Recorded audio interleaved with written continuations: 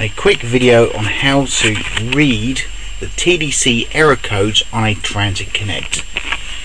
While the ignition is switched off, press and hold the set reset button on the indicator stalk.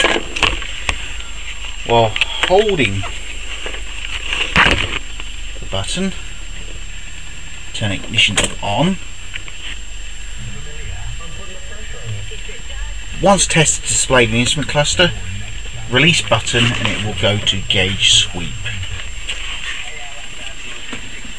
Then use the menu setting button and cycle through the features until you get to TDC.